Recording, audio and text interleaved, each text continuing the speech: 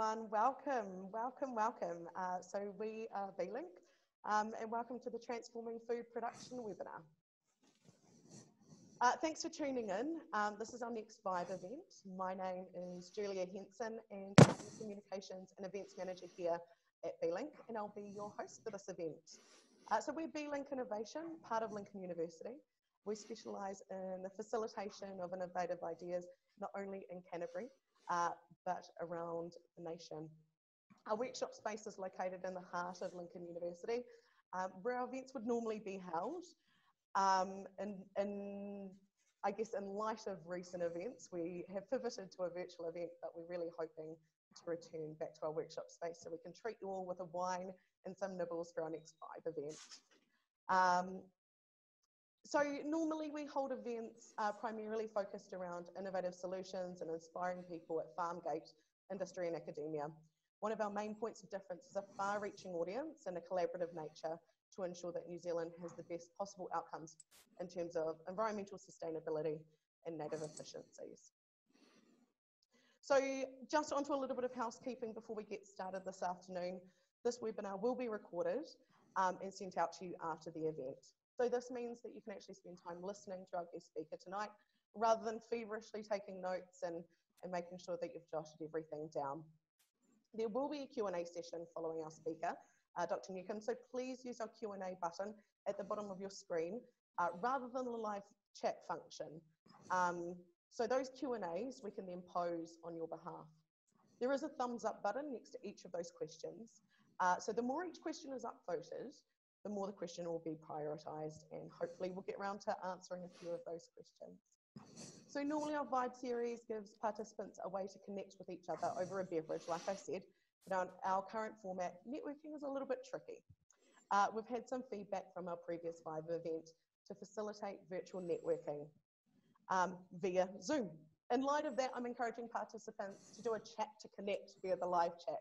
So feel free to put a link to your LinkedIn page along with specific details of what you'd like to connect about. Vice versa, if you find someone's post on live chat has sparked your interest, feel free to connect with them that way. The live chat function will be moderated and we can't take any responsibility for any spammy connections. So please reach out if it's only relevant. And as a default, all participants are muted and all webcams are switched off. So don't worry, we can't see or hear anyone at the moment. So let's get social. If you see or hear anything that you'd like to share or you're just purely interested by, please do not forget to mention us with our handles on the screen at the moment. We want to make sure our events and the ideas that come out of them are as far-reaching as possible. So please do get social. So without further ado, please let me introduce you to Dr. Richard Newcomb. Dr. Newcomb is currently the Chief Scientist at New Zealand Institute for Plant and Food Research, as well as a Professor of Evolutionary Genetics at the University of Auckland. Richard is an Associate Editor for the Journal of Chemical Ecology, has been on granting panels for the Marsden Fund and FRST, and is New Zealand's representative on the committee at the Genetic Society of Australasia and the Australasian Association of Chemosensory Sciences. Richard has served on delegations of New Zealand scientists to the US and Taiwan, been a visiting fellow at CSIRO and Yale University, and has been an invited speaker to numerous international conferences.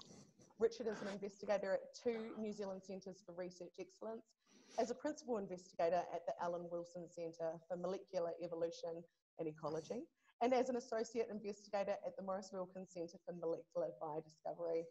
It's a real pleasure, and I'm very excited to introduce you. Over to you, Dr. Newcomb. Thank you so much for joining us. Thanks, Julia, for that introduction. Tēnā koutou, everyone. I'll just get the technology working for me and go to, and we'll get underway. Let's have a look here.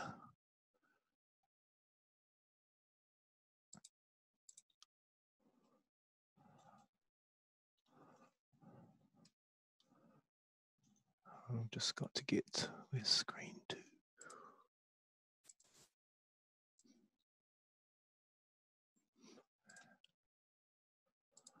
Okay.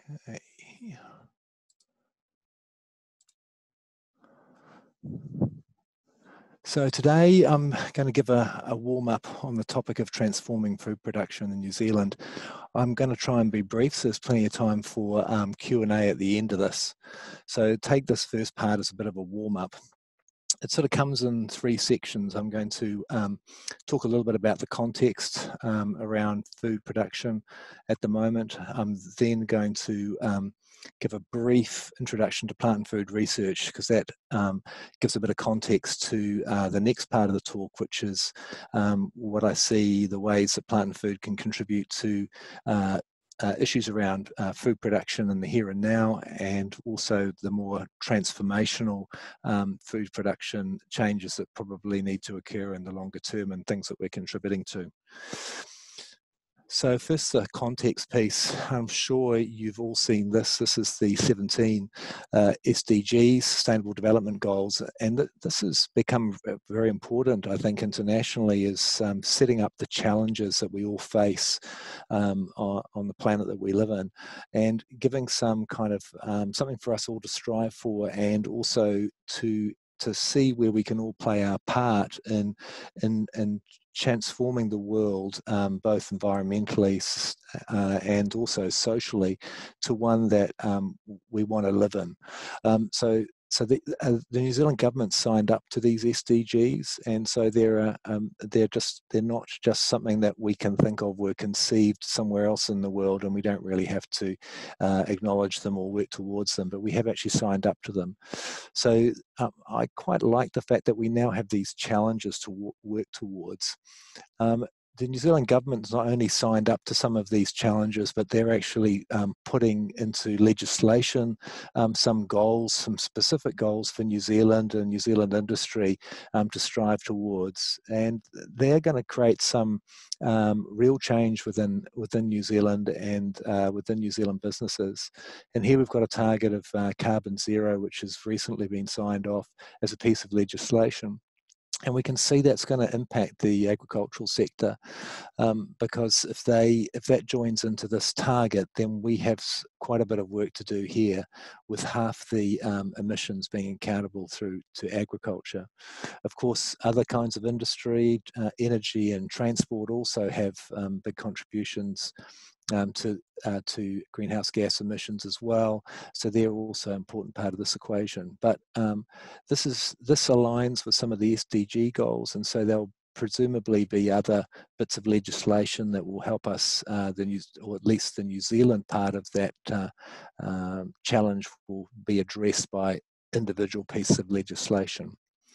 And if I come right down to what I think is part of our challenge in New Zealand, it's probably to feed the extra 2.5 billion mouths that we're going to have joining us on this planet over the next 30 years.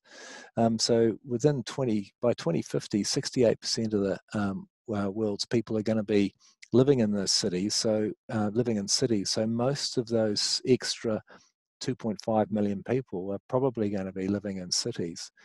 New Zealand already feeds a lot of urban dwellers, especially in Asia. We have to remember that we produce enough food to feed about 40 million people. So the New Zealand part of that equation is only a small fraction of the number that we can feed, only being 5 million people, although it seems to be increasing rapidly every day.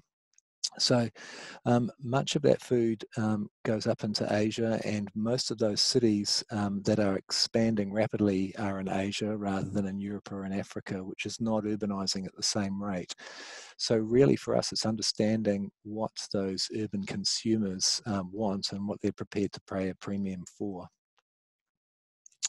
So if you like, I mean, I see these as some of the challenges that we face when we're looking at designing our food production systems and what food we should be producing here.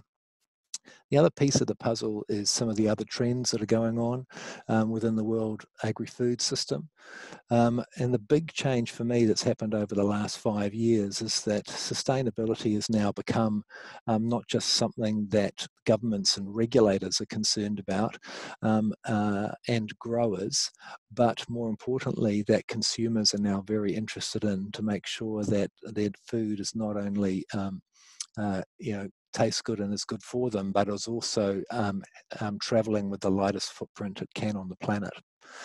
Obviously the other big trends that we're seeing are things like climate change now beginning to be felt, and that's having an impact, and that will be returned to later in the talk.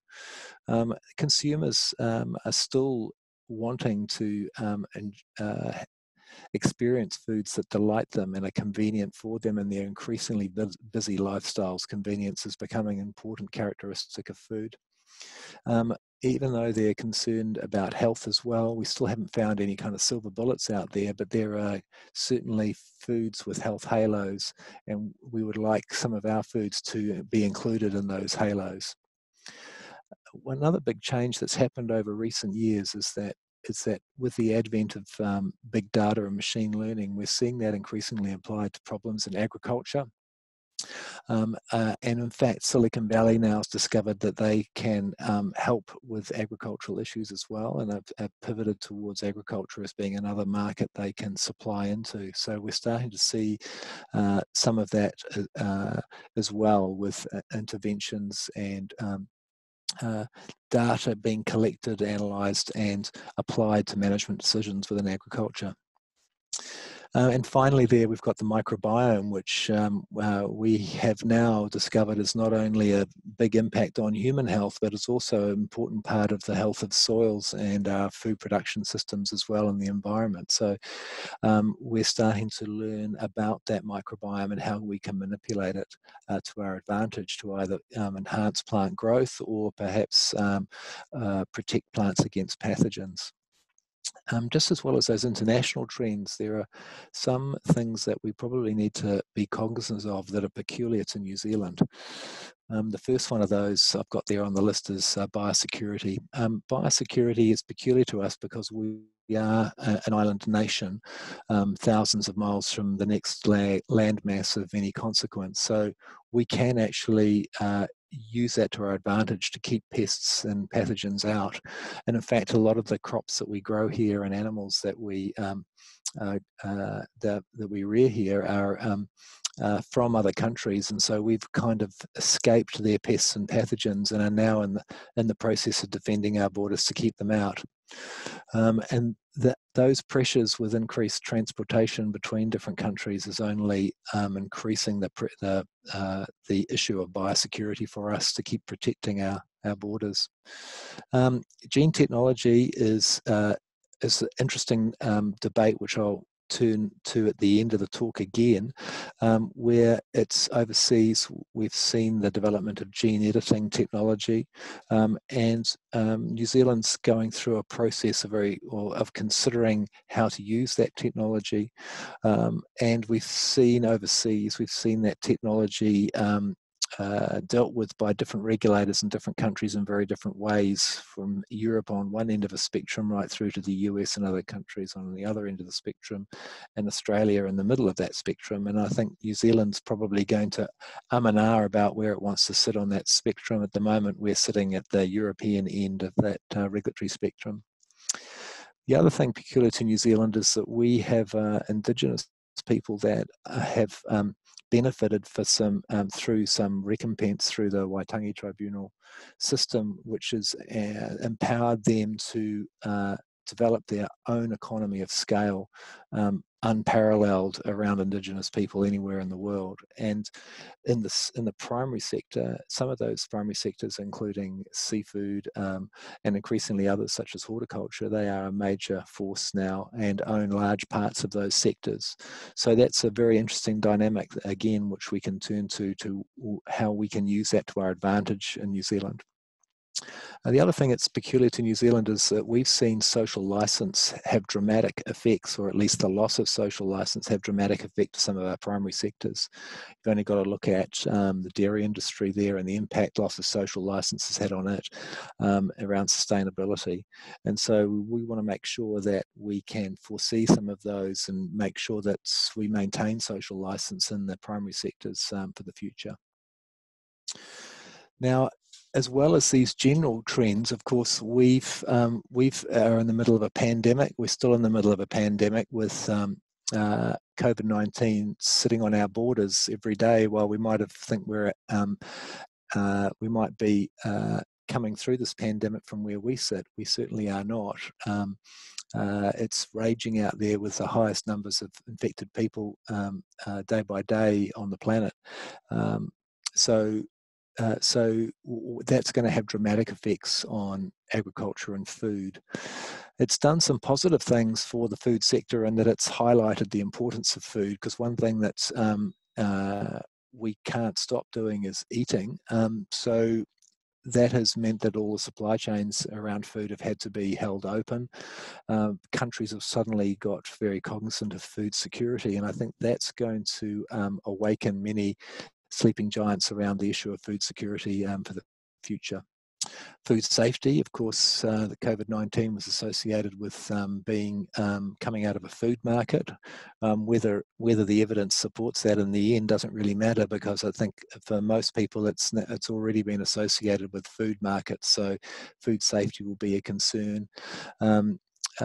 We'll also, foods that can maybe boost the immune system, maybe can increase our well-being to help us fight COVID at the health level, I think are going to be see some booster. We've already seen that the sales of some fruit that are associated with high levels of vitamin C are seeing growth in sales internationally, especially in countries that have high numbers of COVID-19 patients or incidence of the disease there.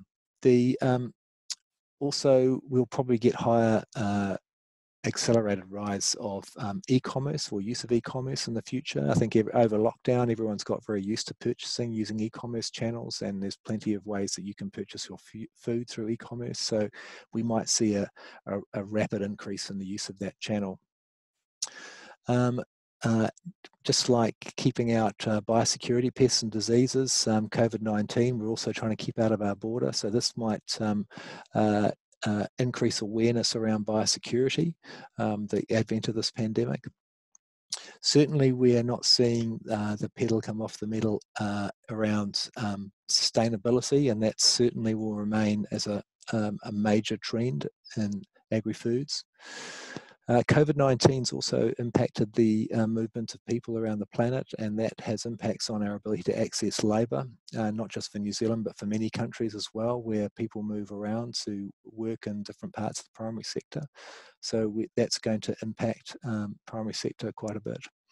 And also, we'll probably see tighter trading blocks formed, and countries will want to assure themselves of food security, and they might want to draw some of those food sources closer to their borders, if not inside their borders, if they can, to make sure they have enough food for their people in the future.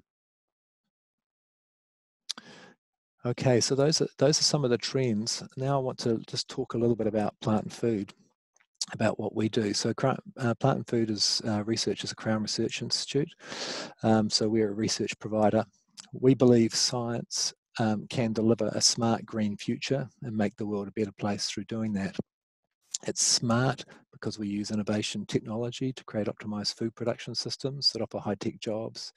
It's green because it protects our environment, better use of land, water, technology to promote healthy food, and future because what we do plays out in the future and offers health, prosperity, and opportunity for all. We run a philosophy where we look to invest to create world-class science. We apply that science to create maximum value and then share that value fairly with all those who contributed to its creation to increase the sustainability of their businesses. So we kind of have this invest, apply, share philosophy in everything that we do.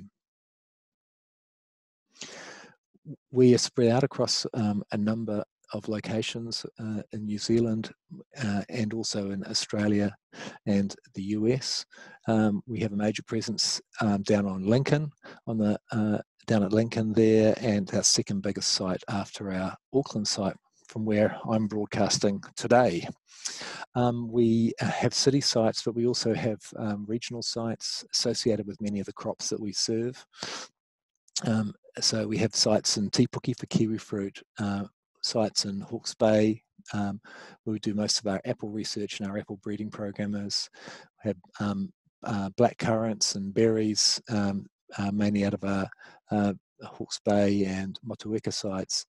Stone fruit out of Clyde, and avocados from a number of our different sites. Potatoes in Lincoln and Pukekohe, and arable down in Lincoln, grapes in Marlborough. We have our seafood site in Nelson, and we produce a lot of value-add food, mainly out of our Palmerston North site.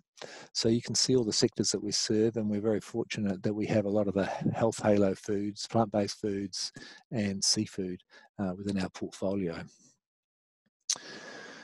This is the way we currently structure our science capabilities. So we have a very large emphasis on breeding new cultivars. You'll probably know some of our cultivars: apple, kiwi fruit cultivars, berry, potato, wheat cultivars. We then have a large bioprotection capability that's tasked with looking to protect those crops from pest and disease using the lightest touch possible, hopefully residue-free, increasingly using biocontrol. Sustainable production looks at new food production systems, make sure that they're truly sustainable, looks at water, soils, climate change modelling in there as well. We have a lot of our data science sitting in sustainable production. Food innovation includes everything from post-harvest science through value add, creating foods and beverages that are not only good for you, but also taste good as well. And then seafood technology says what it is there. It's where we do all our seafood-based research, from everything from developing new harvest technologies through to aquaculture, which we'll talk about a little bit later. So I want to talk about things that are happening in the here and now in terms of food production. So these are some of the areas that we think, especially given COVID, that we could really help the New Zealand economy push forward with faster by trying to help fill the gap that with some of the other sectors that have really been decimated by COVID, like our tourism sector. How could we, Plant and Food Research and New Zealand, grow some of the other parts of our economy? We think there's huge opportunity in high-value horticulture. We already have a number of plays in that space with kiwi fruit, but we think there's probably some other areas we could look at. You can see in this fruit bowl here, are there more tropicals? Are there other nut crops? Are there other things that we could try in some of the different regions, say, such as tropicals and subtropicals in Northland? Are there nuts that we could grow on the Canterbury Plains or Southland to help with diversify our portfolio in this high-value horticulture space and produce another 5 or 10 $1 billion industries? So I think this is a big opportunity for New Zealand. We've already seen the rapid growth of the kiwi fruit industry, but I think there's quite a few opportunities to think of other crops, high-value crops that we could really push on with now, especially as we look at sort of some other options for land use moving forward. The other major opportunity for us is to move up the value chain. Are there value-add products? And here's an example here. Here's a product, a supplement product made from a hop extract that is a satiety-based product that makes you feel fuller for longer and increases the time till you have your next meal. So this is a very high value product, and products like it, I think, could move us up the value chain so that we don't get caught in the commodity trap. We're only a small country. We can only produce so much of these foods, and so we really need them to be as high value as possible.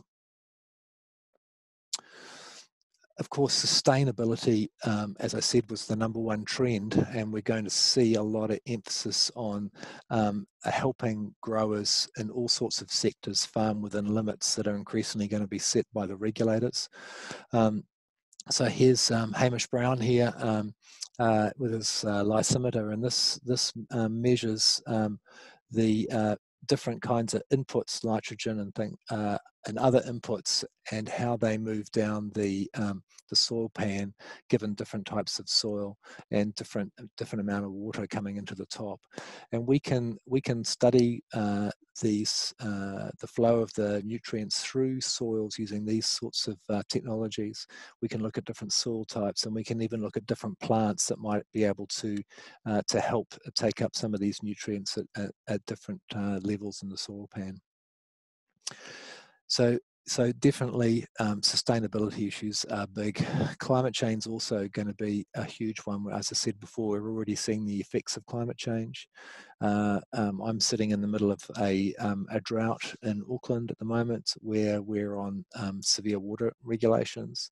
And here's some of our equipment we use to have a look at how crops respond to different levels of water and temperature under different climate change scenarios. We also have modelling capability that runs the tape forward, if you like, and has a look across New Zealand soils and different areas, and asks the question, what different crops might we be able to grow under different climate change scenarios in the future? And this is happening right now as we start making different land use change decisions. We need to be asking, well, are we going to be able to grow this crop here in 5, 10 or 20 years' time?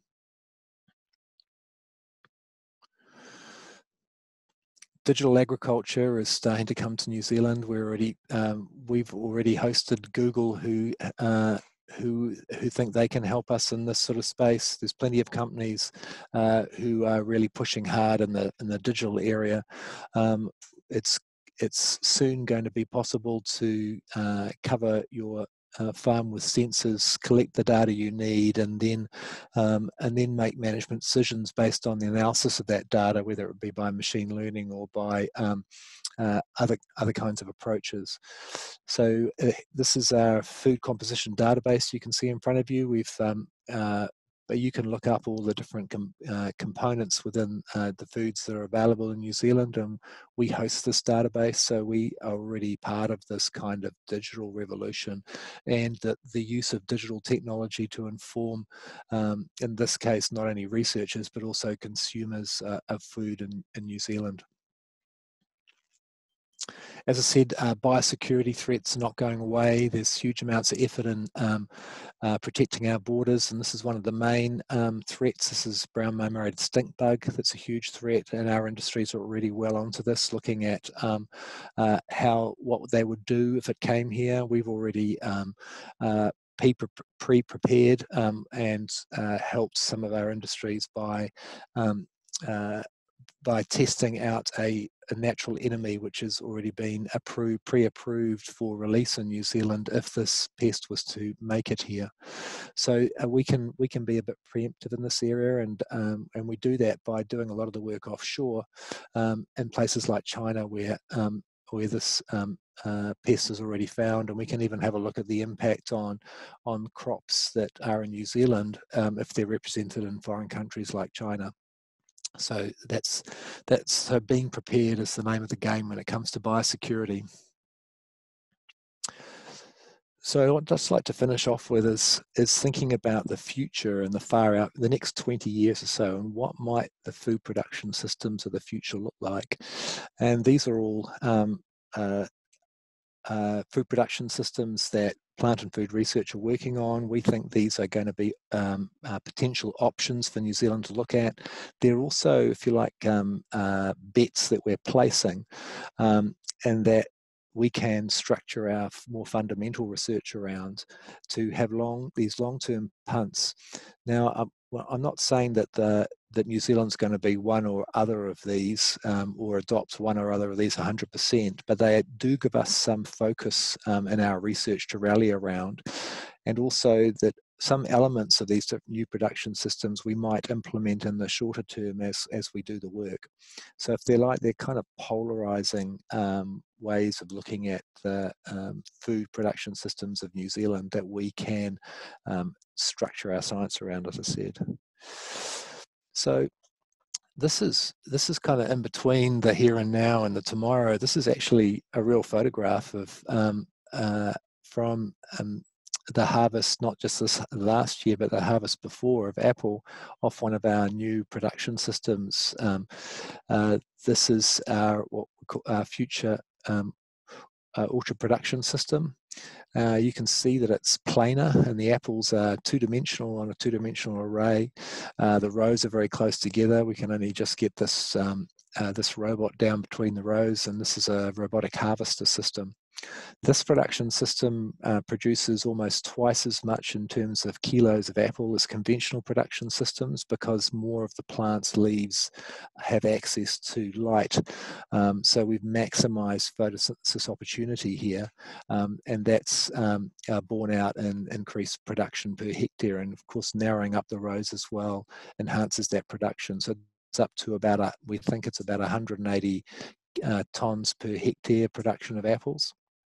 And not only is it increasing production, it's also paving the way for robotics as well. So it makes it easier for conventional labour picking, but also the robots can access the apples much more easily. So, and we can also put sensors down these rows as well. So we're kind of setting up our production systems to be technology ready for the future. The big leap, I think, in transformation systems will come when we can actually start thinking about the what if without actually having to build the production system itself. Many industries already do this. I've got an illustration here from aircraft manufacturer industry, where they're basically do this by designing a new plane completely in silico. So essentially a computer model of a plane, which they can fly virtually as a computer model and see how it flies. They can look at the passenger experience in the plane. They can look at the stress levels along the wings, the tail. They can do anything you can do with a normal real model, but they can do it all in silico. Currently, we don't have the ability to do that with our food production systems. Essentially, we can do bits of the modeling, but we can't model the entire system. We essentially have to try it out. And so wouldn't it be fantastic if we could develop systems where we try to optimize them for various characteristics? It might be minimizing labor, it might be minimizing spray inputs, it might be looking at different climate change scenarios, and we looked at the optimal food production system at the center of that network of all the things that you'd want to optimize. So we're just developing a digital twin program where we're trying to pull together all the models of a food production system. So the model of the plant itself, the soils, how it interacts with other organisms, the inputs required, and the production levels itself, to actually be able to do this whole design work in silico. So it's going to be quite a long program to get there, but I think it's going to help us make big leaps in the design of our food production systems. The other big leap we're looking for is a complete change in philosophy around our food systems. So currently our food systems are designed to just do what's written on the tin, which is produce food. But shouldn't we demand more of our food systems than that?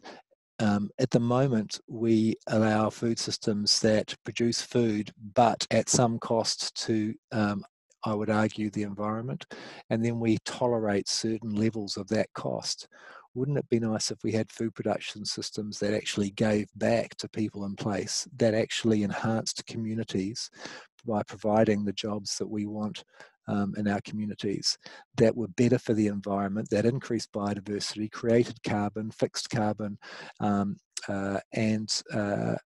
purified water? So I think if we can turn this on its head, we're going to make some real strides in developing new food production systems for New Zealand. The other big advantage we have in New Zealand is our story of the people and our and place. So Te Tangata and Whenua, we have unique stories no one else has in the world, and if we can link those stories up to the consumers through technology, we have a real advantage around our provenance. from New Zealand. We are increasingly seeing that. If we can do that using technology to enhance that, I think we can really add some value to our food systems. How about technology? Certainly, we are starting to see an increase in interest around urban farming, particular in Asia, but also in other parts of the world. This is actually a shot of from the company premises of a company called Growing Underground in London, in an old bomb shelter. They are producing some leafy greens here. And we think that increasingly that as food security becomes an issue, the large cities in the world are going to want to make sure that an increasing proportion of their food can be grown within the city. And COVID-19's only made that more of an imperative than ever.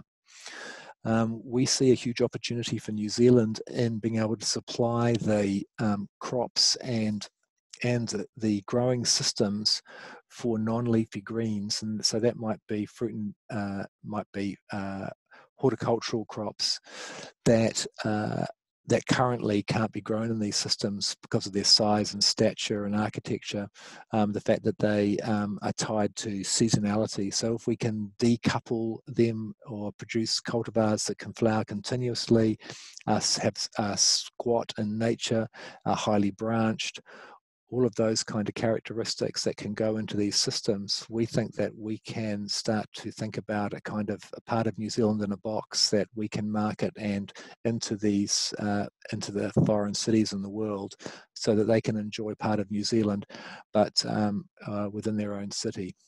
So we think we've got a big opportunity there as one of these punts that I was talking about earlier for where food production might go.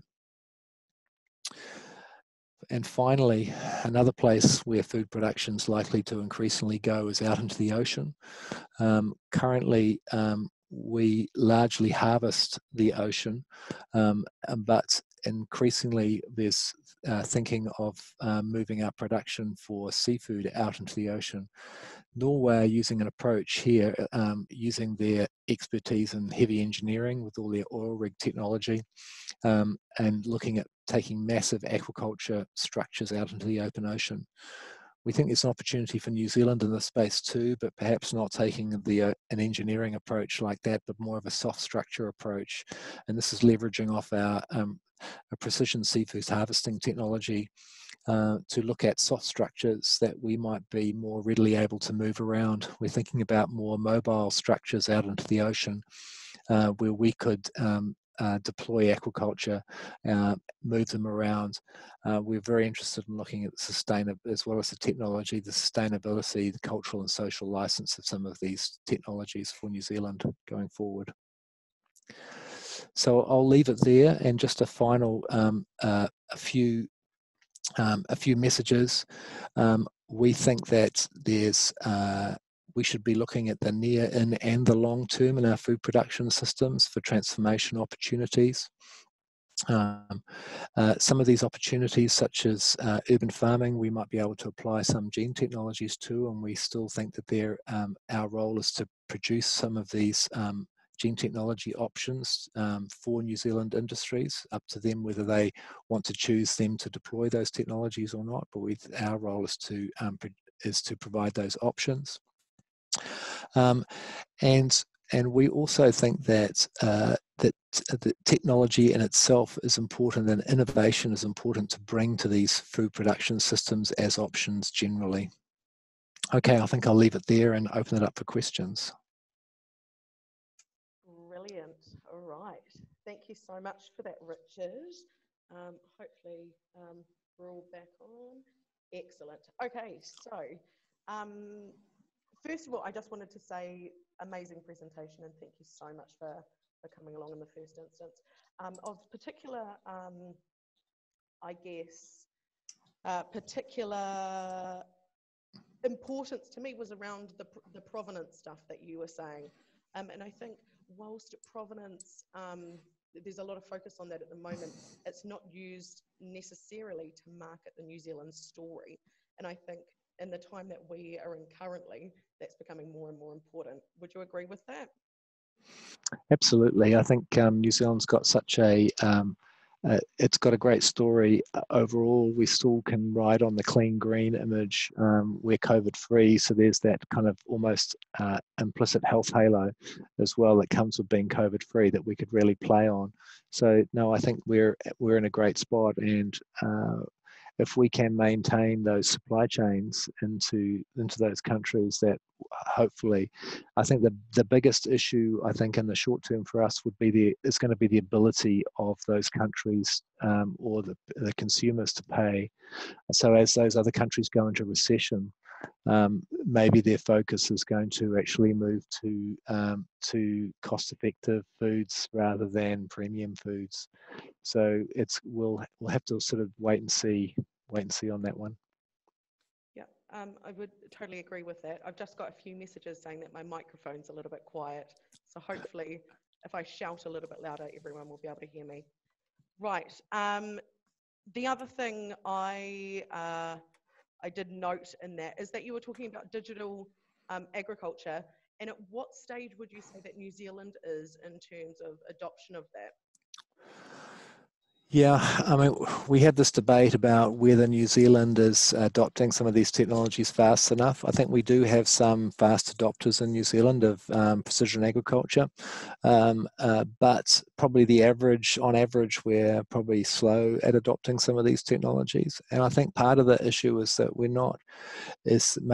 maybe our growers cannot see where the value is being added by some of these technologies. So maybe we really need to have we need to do some more work in making sure these tools are actually adding value for the growers and the consumers, if they're depending on where they are in the supply chain, and also looking at some of the adoption practices and how we can introduce some of these technologies into our production systems and supply chains. Brilliant. Now I'm going to go on to the real questions now rather than my own that I've just written down. So that's the benefits of hosting these events. You get your questions answered first. So I've got one here.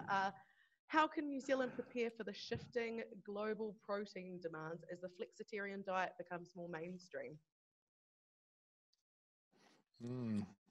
Yes, it's interesting. I think the tough one is that there's different parts of the world are moving into plant-based foods, and other parts of the world are still wanting more meat in their diet. So, and in fact, some of our markets want more seafood probably because some parts of Asia we've done some work in see high health as being associated with seafoods. So I think it depends where you are. I mean, we are feeling in New Zealand and perhaps parts of Europe are seeing the trend towards flexitarian diets, but that's certainly not universal all over the world. So I think being able to cater to those changing diets and having a whole lot of options where we can go into different markets is going to be essential. Brilliant. We've got another question here. Looks like it's had a few upvotes actually. You mentioned a vision for food systems that give back by providing jobs, but increasing automation such as robots harvesting apples will create significant disruption to the workforce. Any thoughts on how we might be able to strike a balance on that? Yeah, it's really interesting. That's a good one. We often debate that as well. I think it's about the types of jobs, and certainly so even robots need someone to program them, need someone to maintain them, so it's about the types of jobs. While we might not need as many people hand picking with robotics, we're still going to need we're going to need people to program them. So I think and getting across to people that work in that technology space and the IT space, that actually, have we got a deal for you and you can actually work in our sector, is I don't think we're getting our message across, that there are plenty of opportunities in the agricultural space for those kinds of high-tech jobs. On the other side of it, in the short term, we're going to see a lot more New Zealanders working in horticulture with the borders closed. So yes, and so in the short term, I think we are going to see more New Zealanders contributing to getting hands-on in the horticultural industry and dairy industry. I think you're absolutely right there. There is a balance, isn't there? Because these are people are very differently skilled to one another, perhaps. And is the volume of jobs going to be the same? Probably not. So I think that there's a little seesaw balancing act that needs to be done there, isn't there? I think so, and there also needs to be some perhaps skill change, some more planning. We need to think about whether our kind of courses were for polytechs and agriculture and horticulture have enough IT exposure in them, all those sorts of issues. I've got another one here, another one with a lot of upvotes. Do you think we need a national food strategy? So we're just halfway through the development of an agri-tech strategy, and the MPI is just about to kick off a food strategy piece of work. So yes, I think, and we're contributing into that. So I think having a total food strategy would be quite useful. Absolutely. Cool. High value crops are currently transported by air. Are you also looking at high value crops that can be transported with low impact transport? Yeah, so there are still a few crops that are moved around by air, cherries, crayfish. We do spend quite a bit of time in terms of research looking at ways that we can convert those into sea freight, and I think there are some opportunities to do that. But I think people would be surprised how much of our produce actually goes by ship. Most of it goes by ship, and while they're certainly at the moment the ships do burn carbon, it's per kilo of produce, it's not too bad, but also I think there's an opportunity to for battery powered ships in the future to eliminate that totally. That does come as a surprise, I think, to a number of our participants here, that there is still the majority of our produce going by ship. So I think that is very interesting. I've got another question here. Are your new development crops climate ready, or will they be putting more stress on soils and water? Yeah, I think there's opportunities for us to look at things completely out of the box, being climate ready, by looking at tropical, subtropicals, and crops that have low water input into them. So, yeah, we don't want to, basically create another problem for ourselves by either planting a crop that's only going to be able to be grown in that area for a few years, and then all of a sudden there's not enough winter chill or etc. But or the water needs are too great. So yes, we're going to have to make some smart decisions there. And I think that's where the modelling comes in. We're going to be able to, with some of the tools that we have, we're going to be able to model way out into the future in terms of water needs, temperature, etc., and have a look to see how long we've got for some of these crops. I mean, it's pretty alarming already for some of our existing crops in our existing places where they're grown. I mean, we're not going to be able to grow some of the horticultural crops that we've got where they are for a lot longer. I've got another question here. Will GMO help us with droughts? What do you think about social acceptance of GMO? Will politics follow? I think this is a major question that we've been discussing in the office a lot lately. So it'd be interesting to hear your take on this one. Yeah, well, politicians won't move very far from their constituency. So totally, it will be what the constituency thinks, or at least what the politicians think the constituency thinks. And they often use polling and other things to decide that. And I think at the moment, GMOs are too close to the 50-50 for any political party to take a punt on it. It's more in the runaway, too difficult. My impression would be it would need a burning platform. It would need a crisis where there was only one solution, and that was a GMO, for GMOs probably to get over the line at the moment. There's also a feeling that we might be trading off a GMO-free ticket that we kind of have by just the fact that our legislation makes it very difficult to get GMOs over the line. And so there's various debates about how much we're trading off that GE-free position. Yeah, that is very interesting, and I think that was sort of the result that we were sort of saying there would have to be an absolute crisis with GMO being the only available option. That would be, I think, the only avenue where it would become acceptable. And I mean, from our discussion, but who knows? I'm not a politician, and maybe there's a good reason for that one. So we've got a question here from Jane Montgomery. How would you propose to have a discussion CRISPR with the general public in New Zealand? Oh. Yeah, we're debating that at the moment. I think the technology we're using tonight offers the ability to actually open up a bit more than we have, because of the cost of participating. Get in your car and go somewhere to a debate or something. It's literally, you can just hook in from home. I mean, I'm hoping that that we can have these debates and include more people, and if with some of these technologies reducing the barrier to participate. But I don't have any fantastic ideas on how we can get more, but I think we're going to have to, because social license is going to become increasingly important. I mean, the fact that we're using, if you like, in the primary sector, we're using New Zealand to grow things and then ship them mainly to be consumed by non-New Zealanders.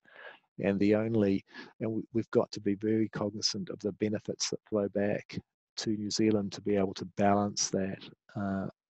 And we have to be able to communicate what are the benefits that we're bringing back to New Zealand. And it can't just be money either. It has to be bigger, more broader benefits than that across society to justify our use of New Zealand's precious resources. And that's why I think part of the answer is we actually have food systems that give back, because that will generate social license for us. So that will be a very important part of that whole. It will actually create communities that want to get into food production, because they are not just seeing the fiscal benefits, but also the benefits to their community and to the environment. And I don't think we're there yet. That was exactly what was going through my head, was that slide that you had up in terms of enhancing communities rather than just being an environmental cost. So I think that definitely comes back to that one there. We've got another question here. I like the Māori link, as it is really unique. Are there old crops, I've got in quotation marks, or old breeds that we could market? Yeah, that's a really interesting question. We think about that often within Plant and Food, and we have lots of conversations with some of our Māori experts that we link to around traditional foods that we could look at to take into commercial production. There's a couple of things to note there. Probably the most important is that we haven't settled the Waitangi Tribunal 262 yet, and we need not only resolve that, but also look at new kind of commercial business models that would acknowledge and the customary ownership and rights of Māori around traditional food use, and ensure and rather than some of the more Western business models which talk about ownership and so because they're not really compatible with some of the notions of traditional use.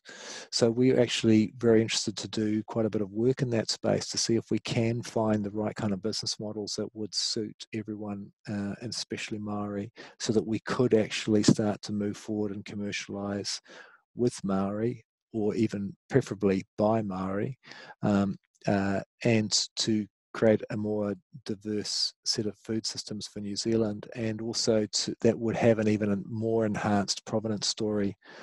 To be quite frank, I'm a little bit ashamed that most of our food production systems in New Zealand have at the centre of them plants and animals that are not from here. So that would be the ultimate provenance story for me, would be to have food that came from here, it was not only about the land and the people, but it was about the crop itself as well.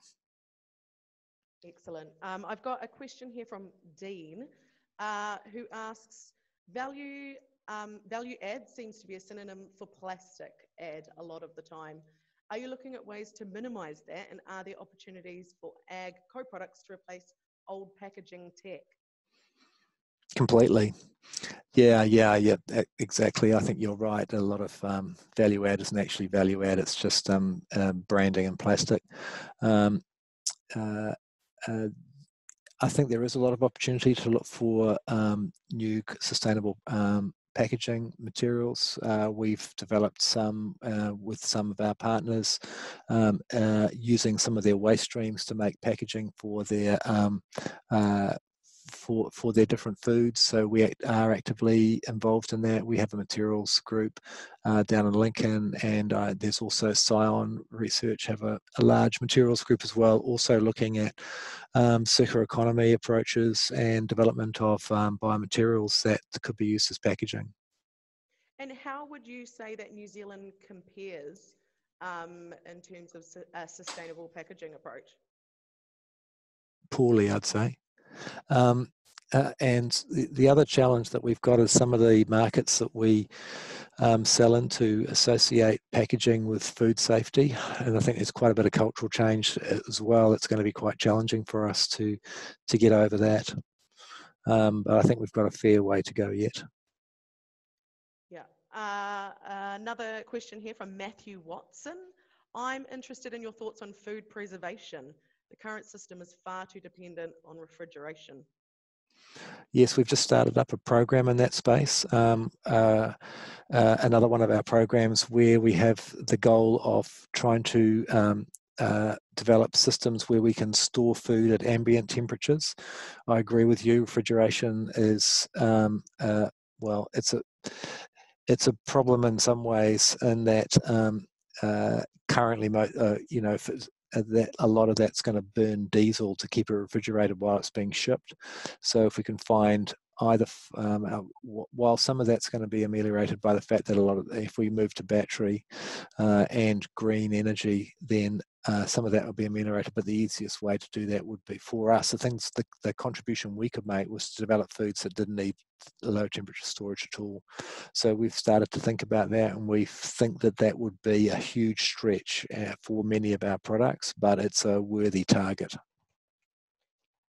I think that's fantastic. Oh, let me grab that. I think that's fantastic. Now I've got a question from someone who wants to ask the question themselves. So I'm going to just pass you over to Sonia here, who's got a question. Over to you, Sonia. Are you there, Sonia? No? Okay. Maybe you have a question. She's on mute, I think. Oh, no. I've unmuted her. Maybe I think she's disappeared. That's okay. Her question must have been wildly pressing. I'm sure she'll put it through on chat. I've got another question here. Should we create one green New Zealand brand for all of our crops? Yeah, I mean, Ireland have successfully done that, created a green brand, and there has been talk about whether New Zealand could do that as well. I think we kind of almost have an implicit brand that sits inside New Zealand, the word New Zealand itself. So I wonder whether we need to do that, or whether New Zealand itself, because of the various images that it conjures up, brings that with the name. But that's a good point. It looks like we've got Sonia back here. Let me just unmute her there. Sonia, if you just unmute yourself, you'll be able to talk. I've got you there. No, it looks like, oh, we're having a bit of an issue there. That's okay, we'll come back to you, Sonia. The next one is PFR, doing research into alternative protein crop production here in New Zealand. I'm going to take PFR as plant food research. Yes. So what's the question again? Doing research into? So they're doing research into alternative protein or crop production here in New Zealand. Yeah, we're doing some work in alternative proteins, and we have interacted with others that are looking to push forward in this space. We've done some work on looking at how we could use some waste streams, plant-based waste streams across into food. We've looked at some of the plant-based milks and done some work in that space with customers.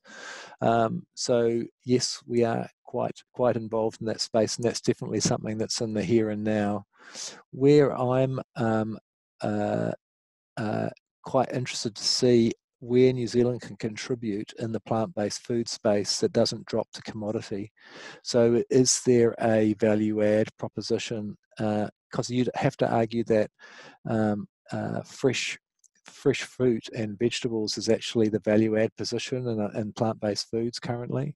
So whereas what people normally talk about, people are referring to in the plant-based foods trend is looking for meat substitutes that are made from plants, and that usually involves quite a bit of processing. So, and often that it drops to commodity. So, is there some sort of value add play that we can make or help be associated with New Zealand in that space? That's a good question. I think it's still open. We've got another one here from Alan Main. New Zealand converted an unknown Chinese gooseberry into a global barnstorm. Kiwi fruit. There are many fruits with local domain in limited parts of the world that could be similarly launched to the world. Tamarillo, Feijoa. What prospects for other kiwi fruit form New Zealand, would you say? Yeah, I think the big opportunity for us in kiwi fruit is the fact that we can take the Chinese gooseberry and turn it into a whole range of different cultivars, just like apple or a lot of other fruit have a whole range of cultivars, and we could basically produce that whole range and create a whole new category of fruit called kiwi fruit that includes big, small, red, green, yellow, a whole range of things. So I agree, there's opportunities for us to do that there. And as I said before, I think we need to start looking at another 5 or 10 kiwi fruit like sectors that we could set up that would also be high value. So maybe it is Feijoa, maybe it is Tamarillo, maybe there's quite a few others that we could look at. The thing that made kiwi fruit work for us was the fact that we worked out how to store it to get it to market.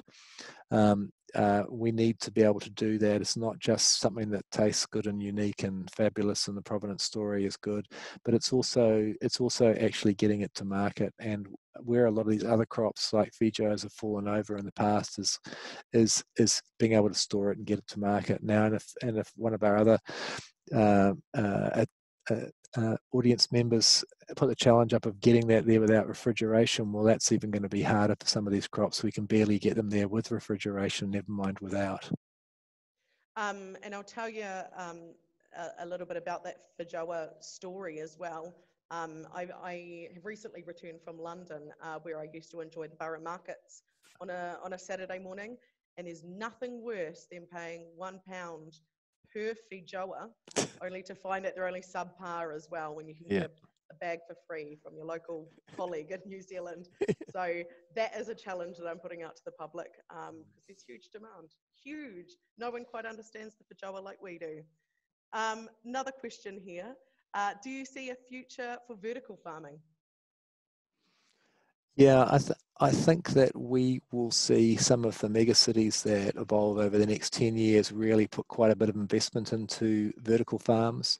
And the reason is not necessarily because it's sustainable technology or that it reduces air miles of their food, but more to give them, for two reasons. One, to give them the assurance of food supply, and though cities will do anything they can to assure food supply, the other one is to actually reconnect people with food production, because there's one thing we're seeing is a real starting to evolve is the city-rural divide, and by moving food production into the cities, we'll start to break down that divide, I think.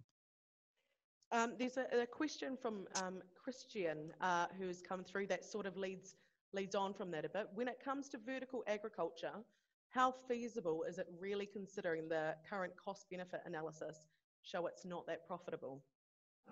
Yeah, it's interesting.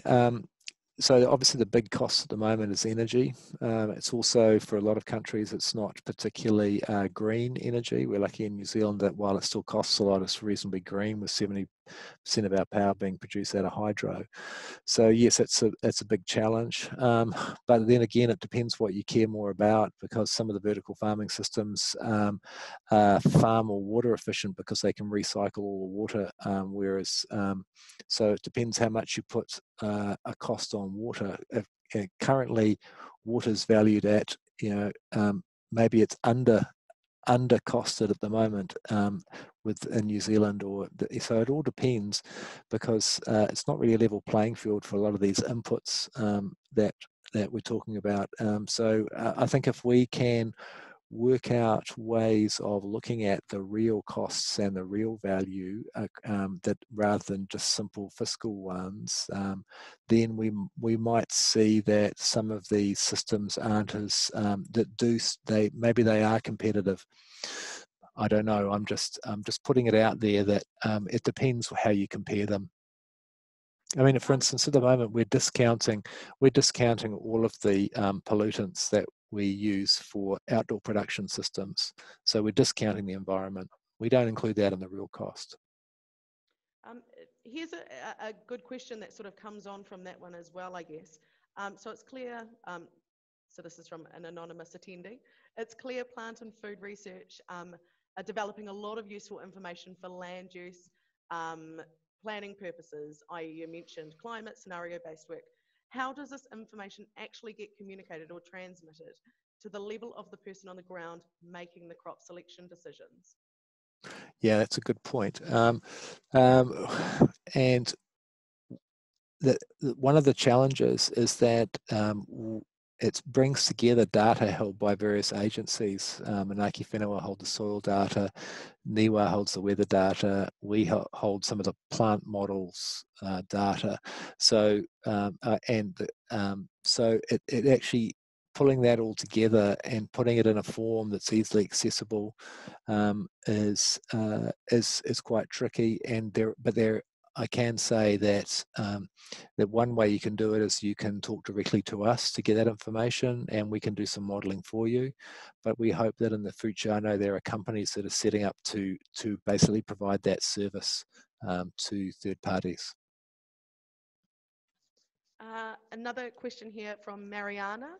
How can farmers gain more control over the supply chain? Yes, I think that's a tricky one for growers, because, as everyone knows, the more value is added as you move further up the supply chain, whether that's real or perceived. And we've thought long and hard about how we can make sure that with innovation we can share the benefits that we create through that knowledge and technology right through the value chain, including right back down to the growers. And for many growers, they might be involved in co-ops that actually funded the research in the first place. So I think where the question's coming from is more about how we can make sure that the value share is equitable right across the value chain. And yeah, that's something that we're very interested in making sure happens, that we do get that equity across the value chain. And I don't think purchasing upwards is necessarily the answer. I've got a question here from Alex, who looks to be trying to solve my Whajawa and Borough Markets dilemma here. So he said, as sea freight is still the main method for New Zealand producers' export, is delayed ripening technology a promising approach to reduce the loss due to long shipment? Yes. That's the short answer. And that will probably be one of the main approaches that the research team will use, understanding the ripening process. I mean, if we could turn everything into a banana where it's picked green and then exposed to ethylene 2 or 3 days out from port to get it to a stage where it's ready for sale, I think would make a lot of people very happy. Yeah. We've got an anonymous question here. Should we shift our dairy farmland over to horticultural production? Yeah, this is an interesting debate. We got asked the same question by the Climate Change Commission. The short answer, well, there's no short answer. It's a complicated answer because for many of our industries, there's a very delicate supply-demand balance. So we can't just, double the size of the kiwi fruit industry because we'd have to then work out where we're going to sell the rest of that crop. And what markets would we sell it to, and would we end up dumping half of it and actually destroying the value and the price for the whole crop? So we've only got to remember the wine glut of a few years ago to understand how delicate that supply-demand balance can be. So if we can build growth into markets and new markets slowly and sustainably, then yes, we can increase production, and we could look at changing land use balance, but we just have to be quite careful. It's also, I think we're really, rather than just talking about replacing dairy with horticulture, I think we actually have to stand back and have a serious look at all of our land use and start to ask the question, what's the most appropriate way to use this land? And maybe have that being a bit more dominant in the debate about what that land actually ends up being used for, rather than just having market forces with a bit of regulation around the edge dictating land use. Which I guess leads us actually quite nicely into the next question we've got here from Constantine. Constantine says, our dairy cattle productivity is significantly lower than in other Western countries. Do you think raising productivity of cows is a solution for lowering the greenhouse gas footprint? Yeah, this is probably not my area of expertise, but I think we've got to be a bit careful when we compare dairying across countries, because there is quite different dairy practices across different countries, and where we use a pasture-based system, whereas a lot of other countries don't, and so their systems might look more efficient depending on whether you're comparing cows per hectare or the whole way our pasture-based system was designed was designed to be very low input and cheap and have the cows outside, whereas most other systems are not like that. So I'd probably have to look at the detail and see whether we were comparing apples with apples or not. Mm-hmm. We've got, well, speaking of apples, actually, that's a good segue. So I've got a question here. We've done a good job with the new apple varieties over the last 20 years. Is there much space left to innovate with apples? Well, that's a really good question. I think that's a question we ask ourselves all the time. Where is what's a novel apple look like? I mean, there's apples there's apples all over the place, and the market is quite flooded with different apple varieties. We have through some fantastic breeding managed to always be at the top of the heap when it comes to apples. Our cultivars always do the best, have the greatest returns, get voted the best apple. But can we keep doing that? And to keep doing that, we have to keep thinking about, what does innovation look like with apples? Is it red fleshed? Would it be a completely sustainable apple that wouldn't require any pesticide inputs? Would the consumer be willing to pay more for an apple where we could prove that it had lower inputs and everything else?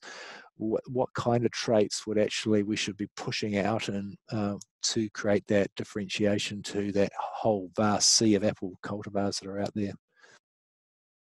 Cool, and we'll just finish up with a few more questions. So if you've got something really pressing that you are wanting to ask Dr. Richard Newcomb, please pop it in the Q&A. So just start wrapping up. So we've got May C asks, is it possible to produce dairy or dairy products in the lab?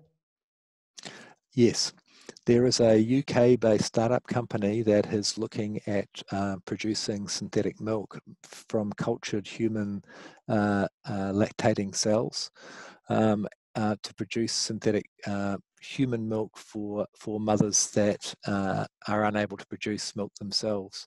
So presumably you could probably do that with with cells of the lactation from cows if you wanted to, but certainly the high value end of that would be human milk for humans. So yes, people are thinking about that. There's also lots of plant-based milk plays as well.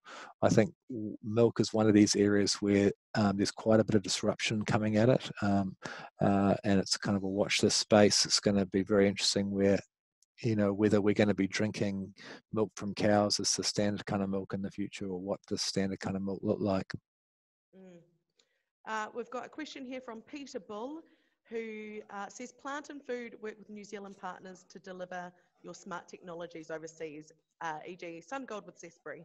This grows the market for New Zealand foods and production technologies. Could we do more of this?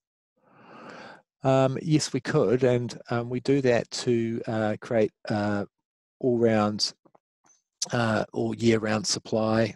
So we work with our partners to and also to provide near-to-market options for supply as well. So yes, absolutely, we could do more of that, and we are, where we can, working with our New Zealand partners to sort of diversify. And what's really important there is that we have a partner who's willing to do this, such as Zespri. Also, that we have the in this case the PVR kind of all wrapped up, and that we can, and also we supply the knowledge of how to produce, that we can take to those other countries. Brilliant. And just one last question we've got here from Jane Montgomery. One of the biggest issues facing New Zealand ag today is biogenic methane. What insights can you offer from your perspective as a means of addressing this issue? Yeah, again, this is not something that Plant and Food are working on, but I know that Greenhouse Gas Mission and Ag Research are working on this. I guess there's a couple of different approaches that are being taken. One is can we inhibit the methanogenic bacteria that live in the cow's guts? And there are approaches to look at a chemical intervention there that would inhibit the enzymes involved in the methane, and there's some progress in that area. Another option is to look at foods to give cows that can change the composition of the microbiome of the cow so that the methanogens don't do so well. And there's projects currently looking at various seaweeds added to diets of cows to reduce the amount of methane produced from them. So I think there's quite a few different approaches that we're taking to try and reduce methane production by cows and sheep. So hopefully we'll have some solutions in that area so that we can, I think we would be crazy not to have an animal-based sectors in New Zealand. So if we can find ways to reduce that methane production, I think we can. We'll see a long future for our animal industries here. Absolutely, absolutely. Brilliant. Well, I guess that wraps up our questions for this afternoon. Thank you so much, Richard, for A, your presentation, and B, for staying so long for all of our questions. It's been wonderful hosting you, and I know we've had a lot of requests over the last few months for you to share your expertise, so I'm sure we'll have some really happy audience members going home tonight. Now, just before we wrap up this afternoon's event, if you haven't heard already, B-Link Innovation, in conjunction with Farmers Weekly, have launched our inaugural Celebrating Success and Innovation Awards, where we're celebrating on-farm, off-farm, and future tech innovations.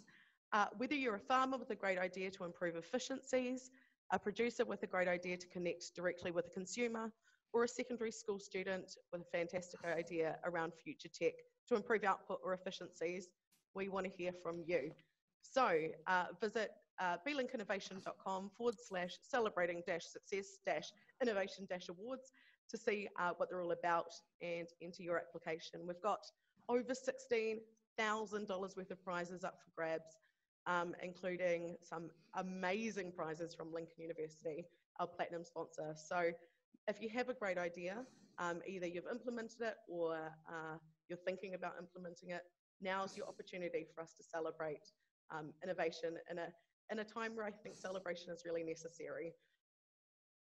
Cool. So, well, that's it from me, everyone. Again, a massive thank you to Dr. Richard Newcomb To the rest of the team at Plant and Food Research for your support, the communications team at Lincoln University, and the rest of the team here at B-Link. But most of all, thank you for your questions and your participation. I've had a really great time, and I hope you have as well. We're hoping that this will be one of our last virtual-only events.